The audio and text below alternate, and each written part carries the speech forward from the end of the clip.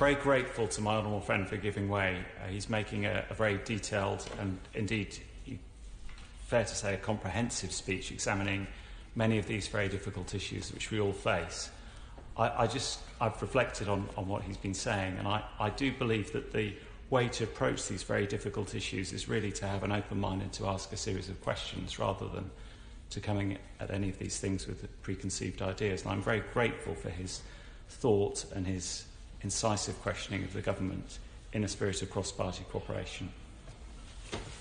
I'm very grateful to my honourable friend for that intervention. He's right. This is about an open mind, and I was trying to persuade the Minister and the members opposite throughout the Bill Committee stage that they should have an open mind in relation to a number of issues, because we are facing real challenges on de-radicalisation programmes, on the resources within the probation service, and of course the fact that young people are going to be treated exactly the same as adult prisoners in the system.